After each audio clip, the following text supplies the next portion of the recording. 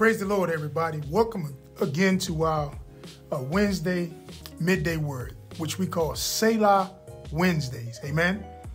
Our quote for today is, God is in control today, tomorrow, always. Well, we believe in the sovereignty of God and the supremacy of God, meaning that God is in control of every single thing. There's a passage of scripture in Isaiah chapter 41, verses 10. It says, fear thou not, for I am with thee.